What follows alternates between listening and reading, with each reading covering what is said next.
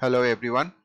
In the continuation of the fundamental of computers, I am going to explain in this video lectures what is computer. Actually, in this lecture we will see that how the computer is designed and how the computer is actually work. If you like this video, please share this video and if possible subscribe it for the next lectures. So, what is computer? The term computer is derived from the Latin word computere, which means that calculate. So, computer is nothing but an calculation machine. Computer is a programmable electronic device that accepts raw data as an inputs and process it with the set of instruction to produce the result as a output, which means that whatever the performance will be do by the computer is nothing but an data will be taken and process on the data according to the some instruction followed by given by the user and produce some specific result according to the user. So it gives output just after performing mathematical and logical operation. Computer nothing but the combination of mathematical and logical operation. The device also has memory that stores the data, programs and results of program. So whatever the data, whatever the instruction we are going to be talking about that, that is actually nothing but the memory space which is taken by this data and programs. It is believed that analytical engine was the first computer and was invented by the Charles Babbage in 1837. Charles Babbage is also considered as the father of the computer. So which means that computer nothing but a calculation machine which takes the inputs, and these inputs are taken from the memories which is also be and process that inputs and produce the output, and which is also be going to be stored in the memory. So here is a block diagram of a computer. That they are the different hardware components playing their role to support the overall processing of a computer. And so without hardware, it is not possible. Hardware component categorized under the different types or units. So basically, there are the three types of units are there: input units and the central processing units and output units. Again, the central processing units having three sub units, that is memory units, control units and arithmetic and logic units. And another additional unit is there, that is called secondary storage device, which is basically useful for store the data in future use. Come to the point, we can see that input units having different type of input devices, just like in keyboards, mouse, light pens and joysticks are there. And output units having soft copies device, that just like in monitor, which is also known as in standard output device. Hard copy devices such as, for example, printer and plotter. And the secondary storage device, we can see that magnetic tape, magnetic discs and CDs, that is called optical disc. You can say the optical memory. These are also an memory types. And all this input, secondary storage and output unit devices are actually known as a peripheral device, which is actually helping the CPU to produce some useful output, produce some useful operations. Again, we can see that memory units having CPU having memory units, control units and ALU sections. They are interrelated to each other. They helping each other. So whatever the data will be comes from the input unit, control units and the data from the memory unit to the ALU sections and perform some arithmetic operation and logical operation and produce some useful result. And again, this results is sent to the output units. And we can see that there is an direction, some arrow is given in the secondary storage device, means that if we want to take the data from the secondary storage, it also can be possible and produce the result in a secondary storage.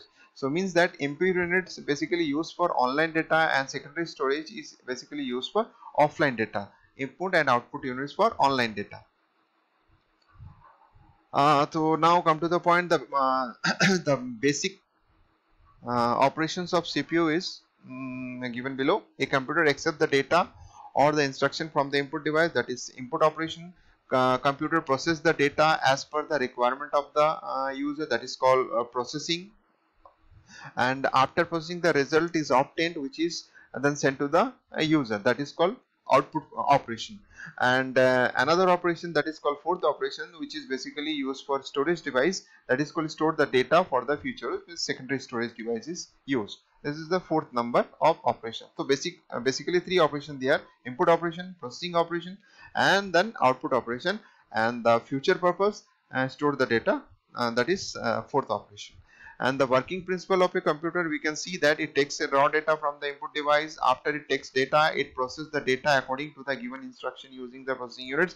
Whatever the, because computer is nothing but a follow the instructions. Whatever the instruction given by the users or stored in the storage unit, that will be performed.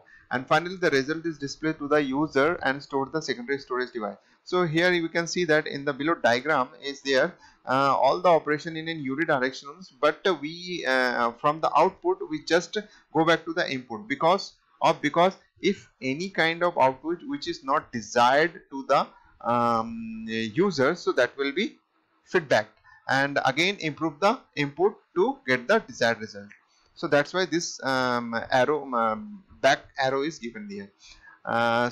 Basic operations of the input unit is: the input unit consists of different input devices, for example mouse, keyboards, light pins. These are the examples. The role of an input unit is to give data to the computer. The input device mainly give the data, and a computer takes input from the input device in the form of clicks, that is data. Click is the data, drag is the data, and drop is data. Pointing, alphanumerical characters are the data. So these are the in the form of data, and so these data in the form of click, drag, drop, pointing, and alphanumeric characters, etc., depending upon the devices used.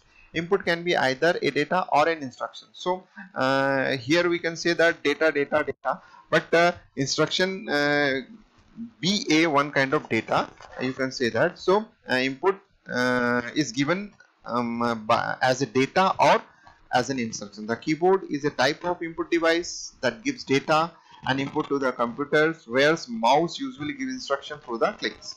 So we can easily identify that mouse is as an input device which gives the data as a click form. Processing units: so whatever the data in the form of click, pointing, character, that will be received by the processing unit. Processing unit consists of various parts like CPU, control unit, arithmetic logic unit, as well as registers for handling the intermediate results, and is often referred to as an electronic brain of a computer. So CPU is nothing but a brain which operates everything. This unit is responsible for performing overall operation of a computer systems. After the input device provides raw data to the computer system, CPU performs a specific operation like addition, subtraction, division, etc., and produce a result which we call an output. So already I explained that CPU perform the operation in the form of arithmetic logic units, arithmetic operations, as well as in logical operations. CPU can also accept data from the secondary storage. Already explained that secondary storage is basically used for offline data, and to carry out any operation the CPU assign tasks to its components. So any kind of other operation is there, the CPU just give the task to the different type of computer. So control units is basically handling everything, whatever the input device is there, whatever the output device is there, and other memory units are there, everything will be handled by this processing units. The processing units are having two different subparts. One of the subpart is arithmetic and logic unit. LU is a logical units of CPU. This unit is responsible for processing of data and instructions. When the control units encounter instructions which are related to perform logical and arithmetic operations on data, it passes that instruction to ALU sections. So arithmetic action, different kind of arithmetic actions are addition, subtraction, multiplication, division, and modulus operation. 5 basic arithmetic operation will be performed, and the comparison operations is less than sign, greater than, less than equals to, greater than equals to, not equal to. Whatever the sign is there, that is according to the different kind of languages are used. This kind of sign meaning that they are equal to, not equal to, less than, greater than. Logical operations are just like an or, and not. So whenever we are combining two comparisons, that is called less than equals to, greater than equals to, we use logical operation. the data on which ALU perform operations are fetched from the memory units, because the central processing units having the memory neurons, and data is actually stored in the memory units. So whatever the operation will be performed in ALU section, the data will be taken from the memory units. After the processing complete, means after the arithmetic or logic operations have been completed, so the information is produced, and that information or the result is sent back to the storage or an output device. So processing units having second part, that is called control part. This is the main part. From this part, signals are generated.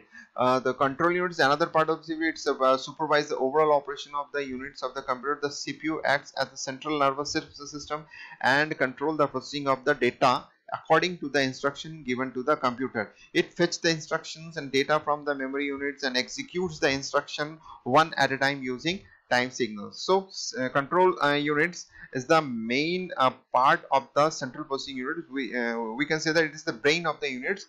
From this units, everything will be operated. When the instruction will be generated, signals will be generated, and so at that signals, one instruction will be executed at a time. So control units also determine the sequence of programs and instructions. So whatever the sequence of programs or instruction will be given, that will be executed one by one at a time, with a single time signals.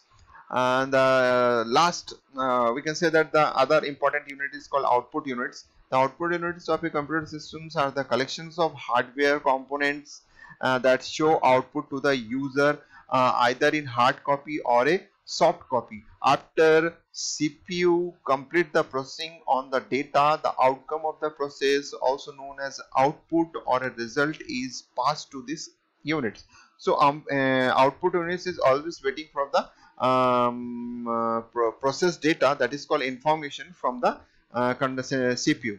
The output unit is responsible for translating the results in human understandable format and display. So whatever the data in the form of machine language is come from the CPU, that is central units, that will be translated to a user readable form, that user can see that data or understand that data.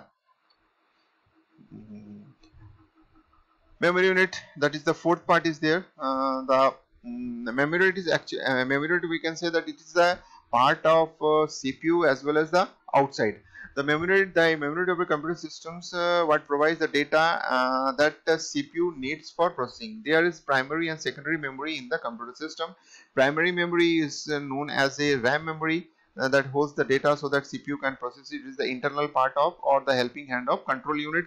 The data that CPU process should be pulled to primary memory from the secondary storage unit. So which means that there are the two types of memory, primary memory and the secondary memory. Secondary memory is basically a outsider memory, or we can say that peripheral devices, and primary memory is not an peripheral device, it's a part of the central processing unit. So whatever the data that means offline data comes from the secondary storage, it's actually taken to the primary memory first, and then from this primary memory, control unit will operate that data by using the help of ALU sections. So secondary storage is the secondary memory, and the primary memory means RAM memory.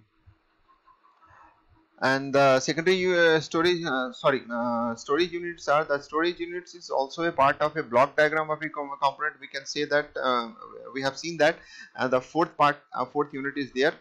Storage units or the secondary storage unit is a non-volatile device that holds programs, files and documents for the future purpose. It provides the facility to store a large volume of data. CPU executes the data store or the storage device indirectly. So for example, secondary storage units are the hard disk drive, external hard disk drive, CD drives, flash drives. These are the secondary storage examples are there. The data are transferred to RAM first, and after an execution the data can be again returned to the secondary. So offline data, secondary storage means that offline data is come to the secondary storage, to the RAM, and from the RAM to the secondary storage.